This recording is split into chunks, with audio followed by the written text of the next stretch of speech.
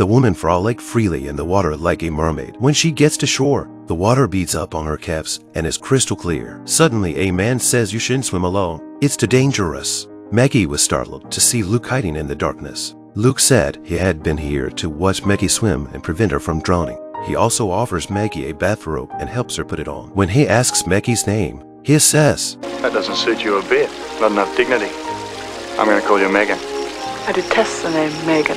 Luke doesn't care about Maggie's rejection, but says goodnight. The next day, Luke finds Maggie's family again and says he wants to participate in a sheep shearing contest. If he won, the ranch would hire him as a stockman for a month.